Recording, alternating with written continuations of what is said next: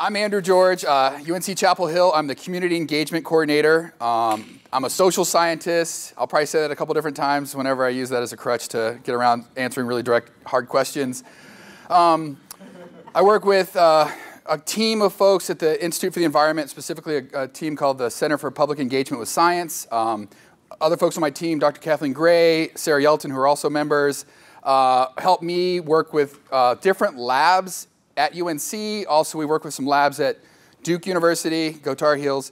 And most recently, I've been working really closely with some folks up at Virginia Tech, the Mark Edwards lab. And if you guys are familiar with him, I'll tell you a little bit more. But basically, he's the lab that discovered a lot of the lead contamination in Flint. So what I want to talk about today is really I'm going to emphasize two things. How we kind of developed a study to get more people testing their wells and then communicating the results back. And then sometimes, if we can, provide an intervention or a filter that might improve their water quality. And then we hold these meetings that are an opportunity for us to kind of explain the results in a way that's easily understood. My work generally is kind of bringing folks into the study and then helping them get the results and then helping explain the results. And to do that, I essentially help bring the scientists in the field and bring them to the communities that need it most. And my job essentially is many times is like a translator from like academic to Southern, many times. So if I can do my job today, what I want to do is explain basically how we designed a study to address drinking water in private wells in North Carolina, how that study kind of it grew and we learned from our mistakes and we made it a little bit, I think, into an interesting model. And then I have a couple results that I'll share with you guys just so I'm sure you won't want to hear about all these well tests and all these sampling without seeing some kind of interesting findings of some kind or another. Those findings are still as yet to be published, so please don't snack any pictures and put them up on your Facebook page too soon. Okay, let's see if this thing works. All right, great. So as I said, I work with the Institute for the Environment. We partner with a couple different labs. Most recently, when I came on board in 2014, 2015, we were working with a team called the Superfund Research Project. Anybody familiar with that? Superfund is, of course, an important funding agency, a mechanism that gets resources to the most polluted communities. And they have a team at UNC directed by Rebecca Fry, which is this really incredible lab that has been doing well water work actually as far back as 2011. They were actually, some of the first work they did was to look at one of these kind of databases that were sitting on a shelf that nobody really done any analysis on. And it was essentially all these different well tests of private wells in North Carolina and the results. And so nobody had actually looked at them. And in North Carolina, about 1 out of 4 people get their drinking water from a private well. And about 1 out of 4 of those people have some kind of contaminant in their water. So when we took this database for the first time, we found some interesting, a little bit scary patterns of contamination. Most of it had to do with of naturally occurring or geogenic metals. So in North Carolina, we have naturally occurring arsenic that comes up just out of the ground. There's manganese, which is sometimes considered to be a nuisance metal, but there's new data that says that it might have neurological effects on small children. So there was this data set, and nobody had really looked at it, and so the Fry Lab did some really great work and spent days and months pulling down the data, crunching the numbers, maybe seeing if there's some correlation between the results and health effects, published it, and that really kind of got the Institute started on thinking about drinking waters in private wells. I came on board in 2015, and I'll just preface that by saying 2010, I got my PhD at UNC looking at social science, citizen engagement, public participation, federal lands decision making. So if you want to talk about democratic theory and agonistic mechanisms for democratic work, I can dork out on that all day.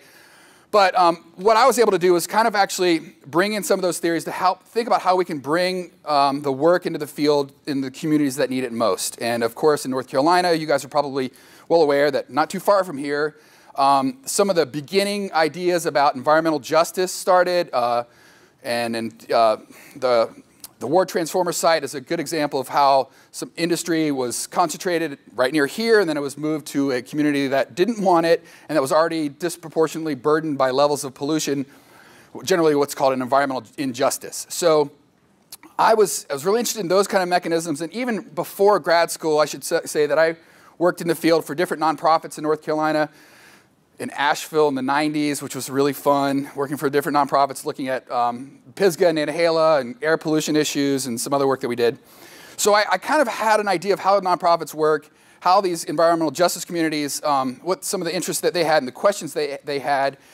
And I was at this great lab working with some of these great scientists, and so we were able to bring them all together and design this study. And so I was actually at one of these meetings, a community meeting, and I got there a little early. So all high schoolers remember, it's not necessarily who's there, but who gets there first and who you talk to. So I was there, and I just happened to be talking to this really nice person, and we were chit-chatting, and she's like, well, I have a community that's really got all these questions, because right around 2014, of course, there was the coal ash spill in the Dan River, 33,000 tons of coal ash spilled, and the state required testing around each one of these facilities around the state. There are about 14 other facilities that there were questions about groundwater contamination. This one particular site up in Stokes County, right there in the red dot, had specific questions about their wells, because the people who were tested showed a lot of contamination, and then they didn't increase the testing beyond the site, so there were a lot more people that had questions about testing.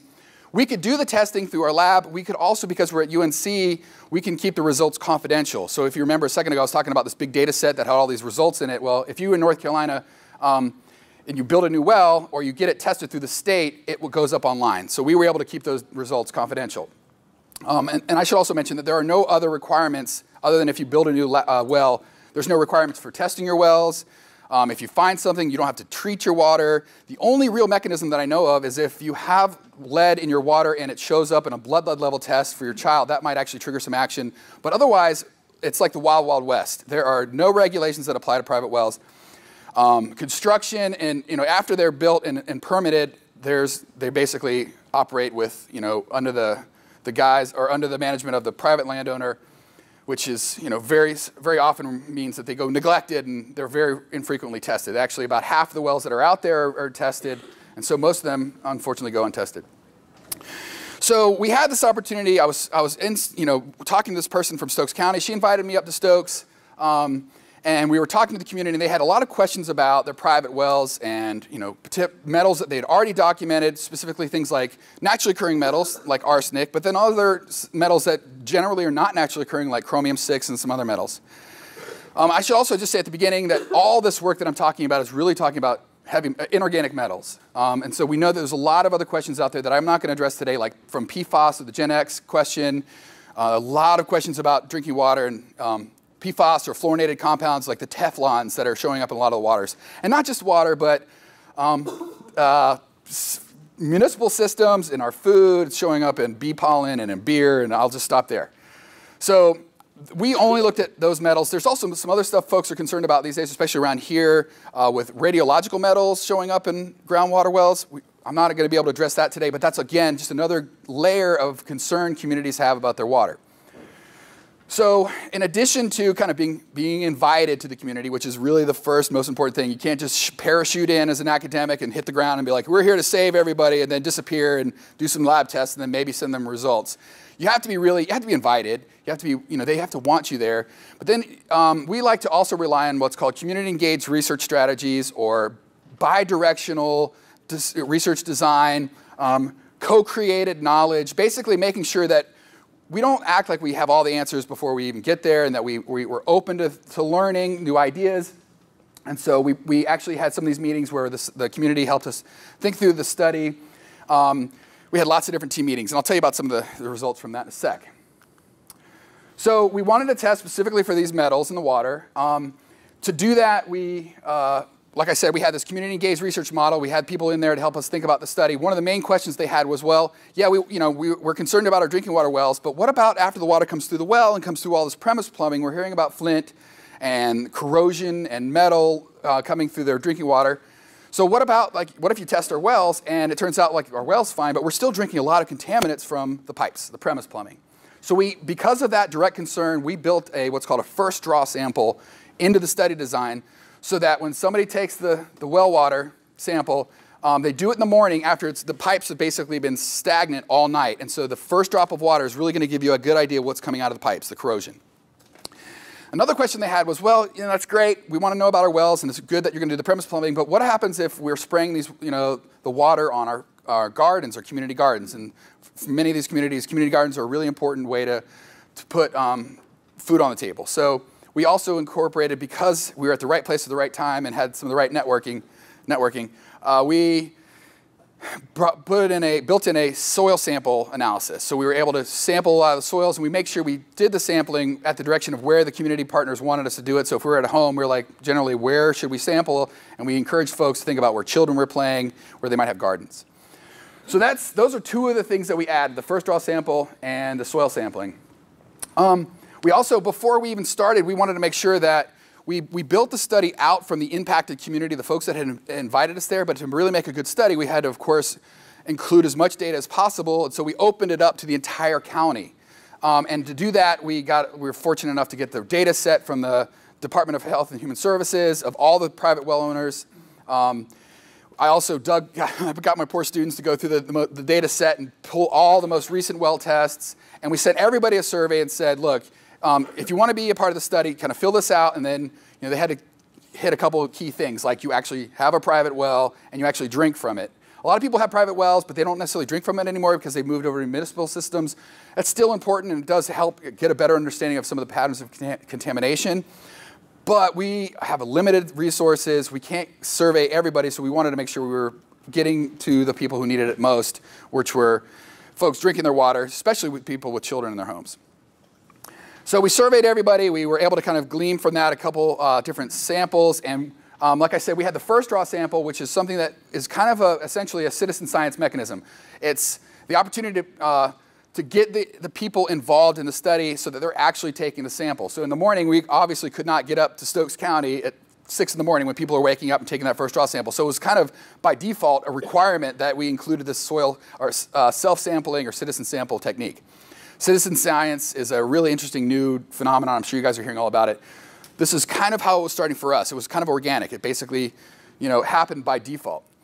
But we also wanted to make sure that we were testing the wells and that the citizen sampling was done in a way that was accurate and valid, and that we could look at another data set. So we also included a well draw. So to do that, we worked with the Vengosh lab at Duke University, and I think he's in the most current issue of Science Magazine.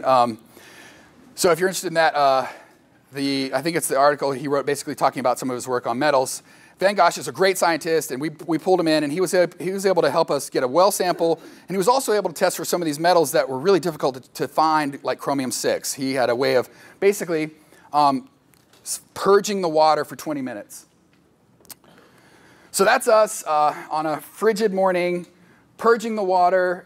We, of course, sent people their first draw bottles, and we went and picked them up in the morning, but then we had to do a well purge, and that took like 20 minutes because according to Vengosh, it was important to make sure that we cleared all the standing water that had been sitting in the well, and then make sure that we had tested it to make sure that the different levels are stabilized, social scientist. And then they were able to take a sample and then compare it to the sample that we got from the community, and we actually saw that there was very little difference. When we did a flush draw sample in the home, it was very similar to the kind of data that we're seeing coming from the well draw. But this was already kind of built into the study, so we were moving with this approach. And then, of course, I mentioned the soil samples. So just to give you an idea what we're talking about for the citizen sampling or the self-sampling component, we basically asked them to do a first draw sample where they didn't use their water all night. Sometimes that's more difficult than you might imagine. I've actually done a first draw sample for my home, and yeah, I had to literally duct tape my toilet so my kids wouldn't get in there and flush it. It's easy to mess up, but we've seen that it works really well. In fact, I won't give away the story here, but at the end of the study, we saw very few actual samples that seemed to be evidence of improper sampling. And then we asked them to flush their water for 5 minutes, and that next bottle was the flush draw sample, and then that little bottle there we added to the study later on, which was incorporated at the advice after working with the Edwards lab in Virginia Tech, who said you don't have to actually flush your water for 15, 20 minutes, which basically really was a time rate limiter, and so that instead of going to the home. We could like schedule 3 different homes per trip. We'd get to one home, and we'd flush the water for 20 minutes, and we'd take a survey. We'd survey the community. We'd take some samples, and we go to the next home. And generally, we'd get like 2 or 3, maybe 4, if we're lucky, 5 homes per trip. And so this allowed us to get that same analysis, that same data from that little bottle, because in that little bottle there's a little preservative at the bottom, and that allowed it to lock in so that it wouldn't shift over from chromium-6 to chromium-3, and we'd have a really good idea of what's potential exposure in the well. We also, just to give you guys an idea, we also, like I said, we went into the communities that needed support and wouldn't necessarily be able to either hear about some of our sampling initiatives, or maybe not, weren't able to make it to the drop-off locations. So we went in several of these communities, door to door, in some of the communities that needed the most assistance. And again, like I mentioned, we're talking about communities that are already dealing with a legacy of pollution, by virtue of the fact that segregation has pushed many of these communities to the margins of these towns. That's where also the infrastructure stops, and so a lot of them were on wells, because of that history of segregation. This is a picture of me in following Hurricane Florence, where we were doing a lot of studies, and we were sampling water there. So we made sure that we included a door-to-door sampling technique, so we would go to these homes and give them the bottle and then come pick them up the next morning and make it as easy as possible. A lot of them don't have smartphones, and if you only rely on Facebook or social media, you're missing a really important part of the picture. And then, in addition to that, we complemented that by saying, okay, we're going to target these communities that we know we want to put in the study, and that know we need to have well testing, that aren't getting their wells tested, and that might be exposed to industrials or anthropogenic metals or geogenic metals. But then also we opened the doors throughout the county to anybody who wanted to come pick up a well sample. And this is kind of how it was starting to evolve. We included EJ recruiting, and we did a countywide sample clinic. We sent it to, actually we didn't do a countywide clinic, the first one in Stokes County. We went door to door. Took us about a year or so to get about 40 samples done. And we felt like, we said we were going to do 40. We got 40. At the end of the day, we've got a couple papers out there that talk about what we found. But let's say we've improved our methods. And so we also, Stokes County, and then we use the same methods in Wayne County. Again, Wayne County is, we were doing predominantly near Goldsboro. There was a community there that had a lot of concerns about potential exposure from industrial facilities there. So we incorporated a first draw bottle, but we were still doing this flush draw, so this well perch that took forever. And then that's us like in the middle of the summer taking soil samples. It was really hot. We got only 12 samples there, okay? So we started working. We gave up on the well flush because we could tell that there wasn't a major difference in the sampling results, and so then we switched over to another approach. This we targeted Robeson County and New Hanover County because around this time last year, actually, I guess we just passed the 1-year anniversary of Hurricane Florence, right? Last week, I think. Right even before the hurricane hit, the Edwards lab and one of the people from their lab who was a really helpful kind of mentor for me for a lot of this work, Kelsey Piper, they were saying, we've got this new technique. We can use these new bottles. We'll do citizen sampling. You don't have to flush draw for an hour, for 20 minutes, and hang around the house for so long, and you can get a lot more wells sampled. And we can do it in the communities that need it most from this hurricane impact. And so we wrote what's called a rapid response grant, an NSF rapid. We actually had it in the paperwork before Hurricane Florence even hit. So not too far after that, we got the grant, and we were able to basically bring the Virginia Tech lab in. We stopped working with the Duke University lab because we felt like this new approach gave us good, valid results, but we could get a lot more people tested. So we included an EJ, kind of environmental justice, door-to-door approach, as well as a countywide approach, and that basically meant we tell everybody, if you want your well tested for free, come to this meeting. So in Robeson County, as I'm sure you all are familiar with, the Lumbee tribe, we partnered really closely with the North Carolina Lumbee Tribal Administration. They let us use their vet center and different other locations, and so we basically opened the doors all day long, and people could come get a kit. And so you can see this is basically what the kits look like. So they just come grab one of these kits. I'll pass that around. And then we asked them to go home, take that first draw sample in the morning, take a flush draw sample, and then come on back, fill out the survey. And the most important part of the survey is that we make sure that we have the kits matched with the survey, the bottles, so we don't send somebody back the wrong results. But there are a lot of other important parts of the survey, like, have you tested your water before? That's my favorite one, because the majority of folks have never tested their water. And then, you know, have you gotten like a do not drink letter, or some of these things that are interesting to folks who think about, you know, communities that are reliant on wells. So they dropped off their kits the next day. We got a bunch of wells sampled in I think 2 months. So it took us about a year and a half, maybe 2 years to get 60 samples from Stokes and Wayne. We got about 90 in a month. And this is also in a community that we were told, I won't say which agency, but they were like, oh, don't bother coming down here. Nobody has wells and nobody wants any well testing. And they're actually in the top quartile for the percentage of wells in a community. And the bottom, as far as like third or fourth to the bottom, as far as the percentage of people with wells who actually test their wells. So we actually got a pretty good response, and we felt like we were providing it to a community that needed it most. This is us in front of a home that had been flooded. I also should say that I'm partnered not only with the Lumbee Tribe, we also worked really closely with the North Carolina Extension offices, and also with the North Carolina River Keepers. Really important group, shoestring budget, working 12 hours a day, willing to come out and help me go into some of these communities where I probably would not have necessarily been invited, and that I would have probably been okay, but it was really great to have this guy, Jeff Curry, who's the North Carolina River Keeper, or Robinson River Keeper, Lumbee River Keeper. And so he helped get us kind of doing the door-to-door while we also had these well clinics. Like I said, we were incorporating the citizen sampling approach, and it worked out really well. And we just dropped the whole well purge, and there's no soil sampling at this time. Also, under the Hurricane Florence Rapid Response Grant, we were also sampling in New Hanover County. There's also an existing industrial site there, coal ash facility that people were concerned about that had gotten heavily flooded by Hurricane Florence, which we'd actually written into the grant before it even happened. We were like, we're concerned that this might happen, and we want to study if it does, and it did happen, and we were actually able to get about 77 samples there. Again, we went door to door in some of the communities that were less likely to respond to a news report on the television station necessarily. We included soil sampling, and citizen sampling, and we dropped the well purge and the soil sample. Also, as part of this rapid response grant, we also saw Hurricane Michael hit right after Hurricane Florence, and it went on the eastern part or the western part of the state.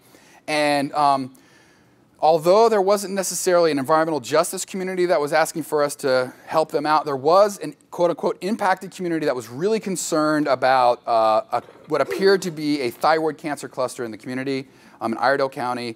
There's still a lot of questions about where it's coming from. They wanted us to come in and sample wells because there was some concern that maybe uranium might be an explanation for what might be happening. And so we got 800 wells sampled there in about a month. So remember, 40 in Stokes County over a year and a half, and then in about a month, and actually we collected all of them within a week and a half. That's us at 5 in the morning, and they literally had to have the police shepherd people coming in and dropping off their bottles from their cars. It took 7 hours, because what we would do is we would take the sample, we do a pH probe, because over time the pH will stabilize, so you want to get the probe as quickly as possible. We had to do all this analysis in the morning. It was a long day, but we got 800 wells done. 800 wells done, and I should say that really it's all because of the Edwards lab. They worked incredible hours, and they never messed up a sample. They made sure that people got the results back that were a part of the study. They didn't lose any bottles. They were amazing. And then most recently, we kind of learned from all these different experiences, and we included in Chatham County, another community approached us who said, we have this concern about an improperly permitted landfill that's right in the middle of Moncure, Chatham County, which is not too far from here. Again, low socioeconomic status, community of color, dealing with a disproportionate burden of pollution. So all around the community, there are already like 6 or 7 different major industrial facilities. They just added a new coal ash facility, landfill, that most recently the judge said was not properly permitted because it was permitted as a beneficial reuse of the land when it was essentially just landfill.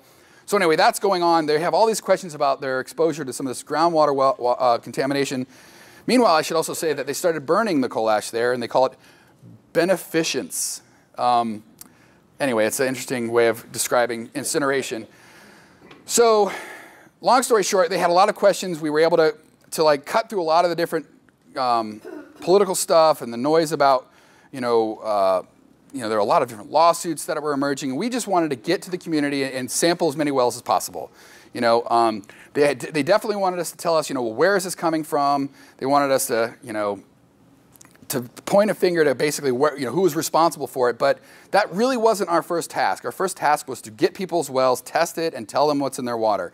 A lot of the community had never tested their wells, so we, fortunately enough, had a couple really cool partners. There's also, in this case, the environmental nonprofit that we worked with was called the BREDL, the Blue Ridge Environmental Defense League, who I knew since the 1990s. And so I felt like we had a really interesting team, and then that's actually some of my students there helping me on a 6 o'clock in the morning on a Thursday down in Moncure, collecting samples. And so we got about 240 samples there. We had originally hoped to get 40, and that was before we were able to move over to this new strategy, okay?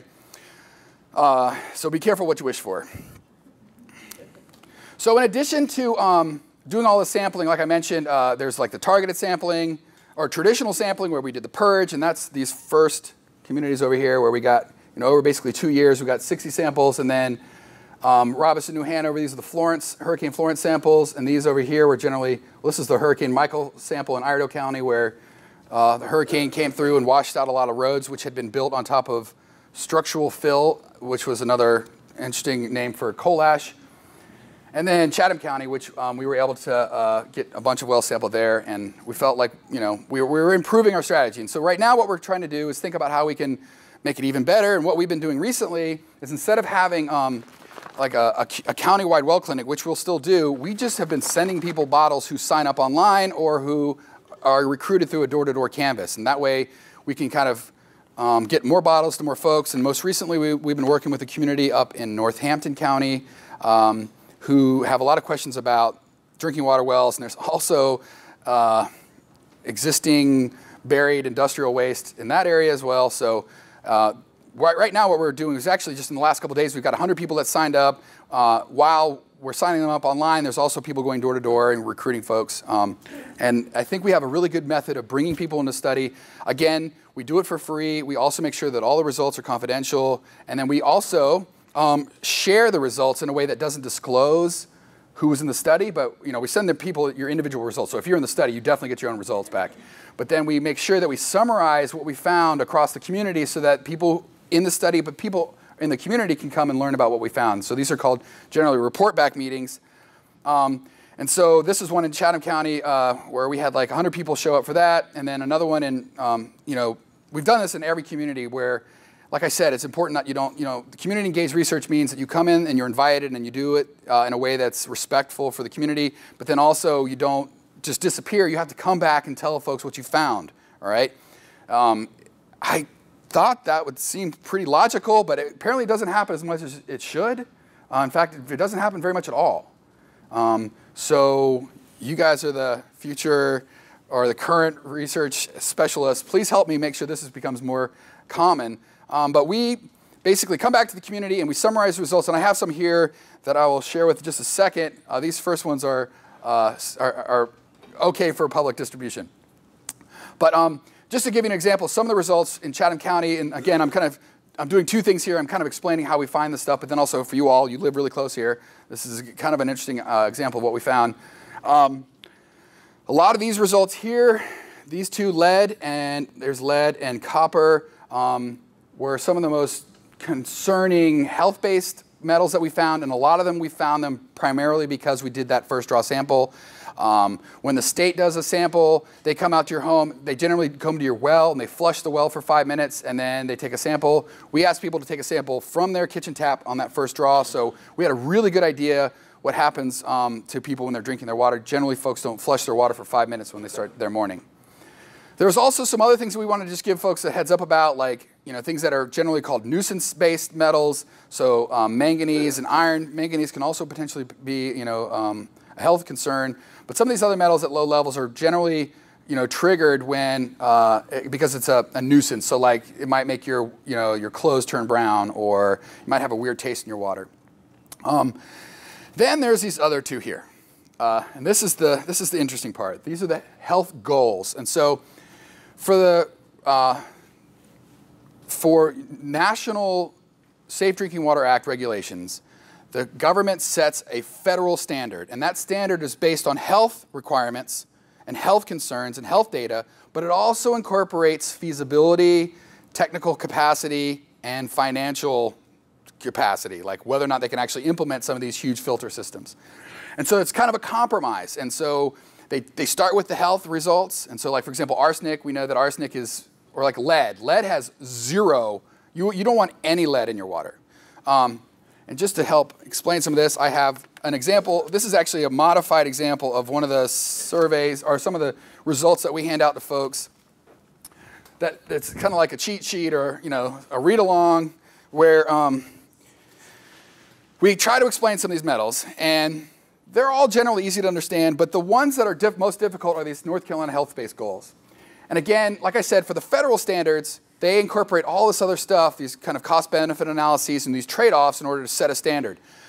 But for the health-based goals, specifically for CR6, chromium-6, and vanadium, there are no federal standards. In fact, there are no real set state standards. There's no what's generally called a groundwater standard. But after the coal ash spill in 2014, the government said, the General Assembly said, yeah, you need to go and provide free well tests around each one of these communities. And we know generally that coal ash has chromium-6 in it and vanadium in it. So you should incorporate that into your analysis. But they didn't realize at the time that there's no real health-based standards. There's definitely no MCL, federal MCL, and there's no state goals. So they had to basically follow this checklist that says, okay, well, what's the first thing on the checklist? Well, what's the level at which this metal becomes carcinogenic for someone at a 1 in a million risk? And so that's for the chromium-6. They set that standard at 0.07 parts per billion. For vanadium, they set it at 0.3 parts per billion. And they didn't include any feasibility analysis. In fact, they didn't say, here's the standard, but then make sure that you incorporate like the ability to treat it in systems. These are only for private wells, and so there are no regulations for private wells. And so basically, they set this health-based goal, and that was it. And from my standpoint, I just want to operate on whatever the best science, whatever the scientists say is the most health protective measure. I'm going to roll with that, and I'm going to go into the communities and try to explain what I found. But as you can see, when you walk into a community here and you tell them that 84% of the wells have vanadium in it, it's alarming, and it can be, we're talking about something that, it's not like pizza, which, you can pick a couple different slices, or different kinds of soda, or different shampoo bottles. We're talking about something that we draw up out of the earth and put in our bodies that we need every day. I need pizza every day, but the point is, this is kind of a complex thing that is sensitive, and it's you tell people that you've got contaminated water, it is really alarming and terrifying. But we also make sure that we incorporate some things that help explain, ways to address it and interventions, which I'll talk about in a second. So these were the health-based goals. And for Chatham County, we found chromium-6 in about half of the wells. And that the next day, as soon as after this report back meeting, the news was all talking about how half of the wells in North Carolina or in Chatham County are contaminated with chromium-6. And it's true, but it's at a 0.07 level, which is, the state says 0.07 is carcinogenic over a lifetime of drinking a liter of it as an adult male. And then the feds say 100 is problematic. So there's this huge gray area, this huge gap in understanding and communicating this stuff. But what we basically try to do is say, this is what the health-based research says. This is what the state says, and this is what the federal says. Whatever your results are here, and then we can go right into the filter. Here's a filter that we've tested that we know works. Okay, so we try to avoid something like, for example, when they set that 0.07. The state originally said, okay, 0.07, who's got 0.07? Oh, all these people have 0.07. Well, they're above 0.07 parts per billion for chromium-6. They sent all these do not drink letters all over the state. And then they got this crazy, this reaction from communities that were really upset. And so, I won't talk about any different groups, but one person said, well, let's just change the standard. And they bumped it up. And then, magically, all these people's water was now clean. And so they sent out these letters, said, oh, actually, go ahead, you can drink your water. So they went from I don't know about my water. They went from don't drink your water. Then they were like, oh, it's okay, drink your water. Then they actually had to come back and say, no, actually, you shouldn't drink your water. And then for some of those people, they had some really high levels. They had to do some other interventions. So it's a really complex picture, picture. It's difficult to explain how these different regulations apply in different ways. We just explain what we found, and then we go right into some of the health interventions. And then it also helps to kind of show what your well might look like throughout the community. So this is an example of, again, where these are all the different results for, I want to say Chatham County. Yeah, this is Chatham County. We had 15, right above the 15 parts per billion for lead. Again, though, you don't want any lead in your water, right? Especially if you have kids or vulnerable populations in your home. But the federal level is actually not even a MCL. It's called a treatment technique, which basically means if you have more than 10% of the population above 15 parts per billion, then you have to act on something. But if below 10% of the population is not triggering that, you don't have to do anything, which is what happened in Flint. In Flint, Michigan, bless you, they said, okay, we have people that are right at 10 part, some people have some really high lead in their water. We have more than 10% of the population drinking this contaminated water, so we're going to have to act on it. And I think what really kind of was the scandalous thing that happened is that some of these samples disappeared and they got below that level again. For us, we just say we don't want any of this in your water. This is the federal standard, and this is the average that we found, and so it kind of at least puts it in some context. And again, this is lead, so this is generally not geogenic. It doesn't come out of the ground, so it's either coming from an industrial site or more likely from somebody's home. Same thing with hexavalent chromium. We try to explain kind of what, here's the state health goal. When I explain this, I'm like, here's the health goal. Down here, here was our average. We were double the average for what the health goal recommends. But the state level is way up here at 10, and then the federal level is way over here at 100. So we try to at least, contextualize it so that we're communicating what needs to be said, but not necessarily sending people into a panic. Then we also try to explain what we found for across the state for some of these other communities. So again, I said about 50% of the community in Chatham County had wells above that level. Less so in Robinson and New Hanover, but then a whole lot more in Iredell. Could be naturally occurring, could be industrial, it could be somebody who was unscrupulous and dumped it down a hole in the 1940s. It could be all three of those things, and honestly, like I try to just avoid that whole sourcing explanation and go right into here's what we found, here's a potential intervention. But people definitely want to know what's going on, and if some of the best available science, for example, for hexavalent chromium says that it doesn't naturally occur, then another scientist says, well, it does naturally occur, but not in the coast. But then you can see we found a quarter of the wells on the coast had hexavalent chromium in it. So there's so many more questions that pop up through this study that I'm excited to see how we're able to answer them, and hopefully we can. Again, same thing with vanadium. Vanadium is one of these metals that is not carcinogenic, fortunately, but we found it in like 80% of the wells, so we try to explain it. There's, again, the statewide kind of explanation. So like I said, in addition to explaining the results, bringing people into a room and giving them an opportunity to talk one-on-one with the scientists and then hear a summary of what we found, we also try to do a good job giving some kind of treatment system or explanation of how to avoid some of this exposure. So flushing your water, believe it or not, if you have a lot of lead in your pipes, if you flush your water for 5 minutes, it actually reduces it by like tenfold. So you can reduce your exposure just by flushing it, which is if you're on a well, you're not paying for the water itself necessarily. So flushing it is an easy first solution. Then there's this other solution called a pitcher filter. And I'll just say off the front, I have no investment, I have no financial investment in zero water pitcher filters, but we had heard about them. They were testing them out in Dartmouth, and they made sure that they worked in Dartmouth on arsenic. And then the Fry Lab that I work with through the Superfund program tested it on arsenic and lead, and it turned out it worked really good with lead, really well with lead. And then also we tested it through the Edwards lab to make sure it worked on chromium-6. Inexpensive filter. It worked really well on all those metals. It dropped it below detection level for each one of them. And that was like some of these things were spiked with 1,000 parts per billion, and it got way really low. It's a $40 system. It's accessible. You can buy it online, or you can get it through your local stores. And we felt like we could potentially use these, and so I actually called the company. I'm like, hey, we've got all these wells that got hit by Hurricane Florence. We've tested your system out and we know it works. Can we get some at half price? And they were like, okay, fine. So they gave us like 200, well, they gave us 100 at half price. I'm like, well, can we get another 100 for free? And they're like, okay, fine. So negotiation, that's like just ask for way more than you want and you sometimes might get it.